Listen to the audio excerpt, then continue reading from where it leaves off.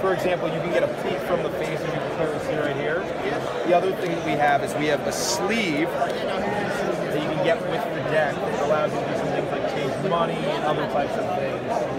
And this, they've already produced these, so basically it's all up to your creativity, but this is designed for Magic.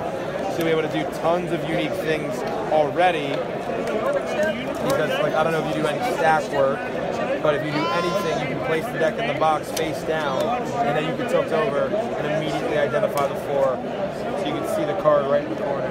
But it doesn't seem like you can, which is why it's so deceptive. You also have the full transparent side on the other side. So if you want it to be more clear, immediately get your peek. So it's like a perfect thing, and it's, feel free to check out the